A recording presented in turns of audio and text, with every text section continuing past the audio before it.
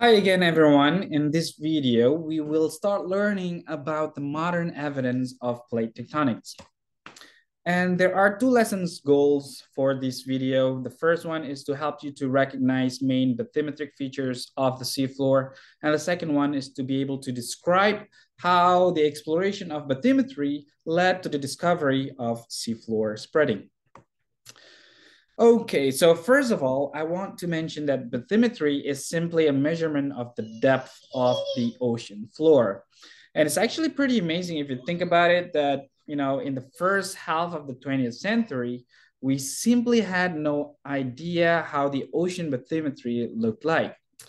Not until in the early 1950s, when we have a group of scientists in Columbia University who began to map the ocean floor using echo sound. Okay. Now, just to briefly explains what echo sound is. It actually uses a fairly simple geophysical concept using sound waves. And the sound waves travel from a source point on the surface, and in this case, from a ship that will travel downward and bounces off the seafloor and returns to the ship on the surface. Now, because we know at least two things from here, right? We know the speed of the sound wave that travel inside the water, and then we can actually measure the travel time of the sound waves to get back to the ship.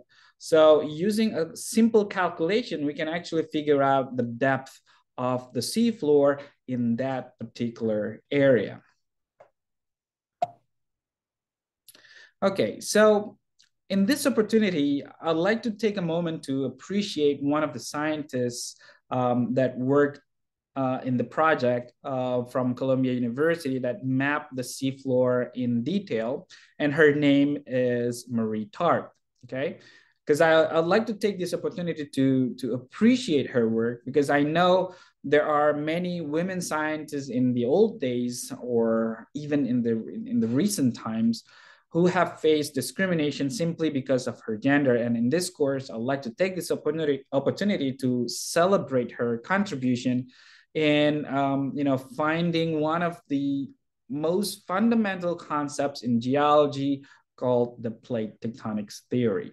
Okay, so Marie Tarp, she was the one who produced the world's first map of ocean bathymetry, and one of her most important discoveries is actually this extremely long bathymetric feature that is located right in the middle of the Atlantic Ocean that I'm highlighting in yellow right there. And it is called the mid-ocean ridge, okay? Or because it is right in the middle of the Atlantic Ocean, some people call it the mid-Atlantic ridge. So mid-ocean ridge is is such an important feature that I have to create one single video for this topic. Some of the characteristics that I'd like to mention of mid-ocean ridge is that first, it is bathymetrically higher than the flat seafloor around it, or the abyssal plain on both sides of the ridge.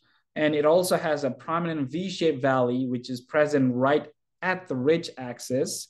And then the third one is that if we look at these ridges in more detail, we can actually see that the mid-ocean ridges are actually not continuous across some sort of like a boundary there called fracture zones. Okay, and I would like to show you how mid-ocean ridges looks like in cross section. So this figure right here is a cross section that is represented by that yellow line on that map right there. So it goes from North American continent, maybe somewhere in Florida, and then it goes along the ocean basin all the way until the western part of the African continent. And you can see that, we have a mirror image that kind of like, the mid-ocean ridge acts like a mirror, right? Because we have continental shelves in both sides of the ocean basin, and then you go from continental shelf, which is the shallow ocean, and then suddenly it drops down to abyssal plain, right? So we have the abyssal plain, which is the flat seafloor.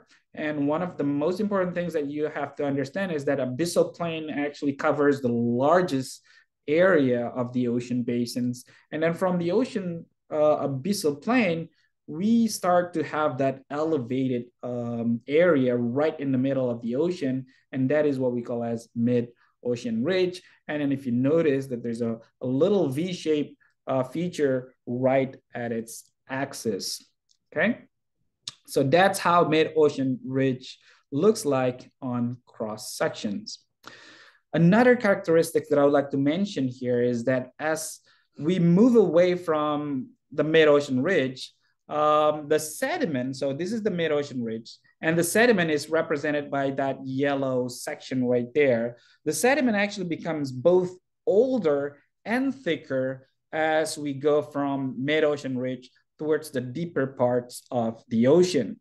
So therefore, it actually tells us something. It indicates that the oceanic crust in mid-ocean ridges is actually younger than the deeper parts of the ocean floor, okay? So that's one concept that you have to understand, that mid-ocean ridges, the crust, the oceanic crust right here is younger than the oceanic crust, you know, in the deeper parts of the ocean that way, okay? All right. The next characteristics that I'd like to mention as well is about the earthquake distribution. So this map right here, it actually shows us these little red dots that represent earthquake epicenters. So as you can see that the earthquake distribution in ocean basins, they trace the outline of mid-ocean ridges. Not only that, it also outlines the deep ocean trenches as well as fracture zones in ocean basins, okay? Now, this also tells us that mid-ocean ridges are actually, geologically active sites. The last characteristics of mid-ocean ridge is coming from the observation of global heat flux, as this figure illustrated. So this figure simply tells us that, where on Earth that we would find anomalously hot regions or cold regions, as simple as that, okay? And we can see that most of, all mid-ocean ridges on this map has red indicators, meaning that these ridges are typically hotter than the rest of the seafloor, indicating that we have some sort of magmatic or volcanic activity that are going on along these ridges, okay? Now, based on all of those observations that I have mentioned earlier, another scientist in the 1960s came up with an interpretation. So he compiled all this observation and he proposed that mid-ocean ridges are actually sites for several things. First, there are sites for seafloor spreading, okay? Seafloor spreading means literally this is the site where the seafloor are spreading apart from each other and moving away from each other. And the second one is that there are also sites for formation of new oceanic crust. And last but not least, they are the sites where we would find active magmatic or volcanic activity, okay?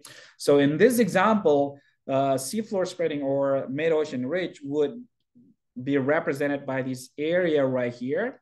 This is where magma from the mantle coming out to the surface, and then once you have the magma magma that reaches the surface, it will solidify and becomes new rocks or new oceanic crust, okay? And these are all possible because the movement of the seafloor that are moving away from each other, okay? That creates some space right in the middle. Okay, so I think those are all the things that I would like to mention in this video. In the next couple of videos, we are still going to learn about some geophysical evidence for plate tectonic theory as well as plate boundaries. Okay, if you do have questions, like usual, just let me know. and I'll see you again in the next video. Bye-bye.